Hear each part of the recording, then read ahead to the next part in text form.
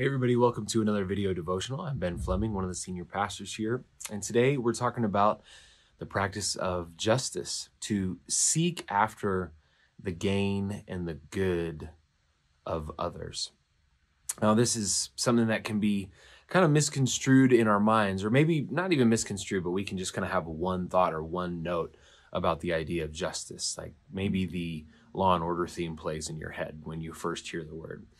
Here's a couple scriptures that will give you maybe a little bit of a broader view on the idea of justice.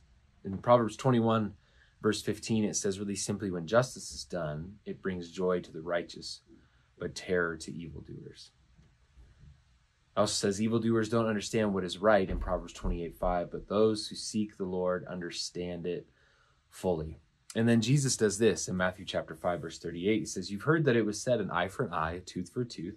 But I tell you, do not resist an evil person. If anyone slaps you on the right cheek, turn to them the other cheek also.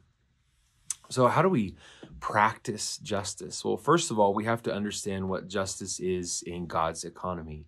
Justice always doesn't necessarily look fair to us every single time and every single moment. For instance, like we said, the law even states that Jesus is talking about, look, I know that you have heard that it was an eye for an eye. When someone hurts you, you have every right to go ahead and push back and hurt them in the same fashion. But I'm telling you to turn the other cheek, to actually lay down your life, to be sacrificial in your idea of justice. And that's something that we're all called to be as Christians, sacrificial. Justice doesn't just come when we automatically get to return everything that's been brought on to us. Instead, we're called to live like Jesus and sometimes wear it on the other cheek.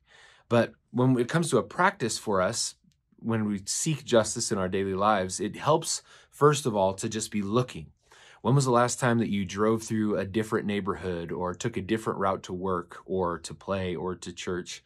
And you begin to look around your city, and maybe you even began to see some of the needs around you more clearly. It begins with just looking around. The practice of justice begins with just looking around to see that there might be some inequality or some injustice even near you, not just on a global scale or on social media, but there's injustice right near you that you are actually called to create justice in.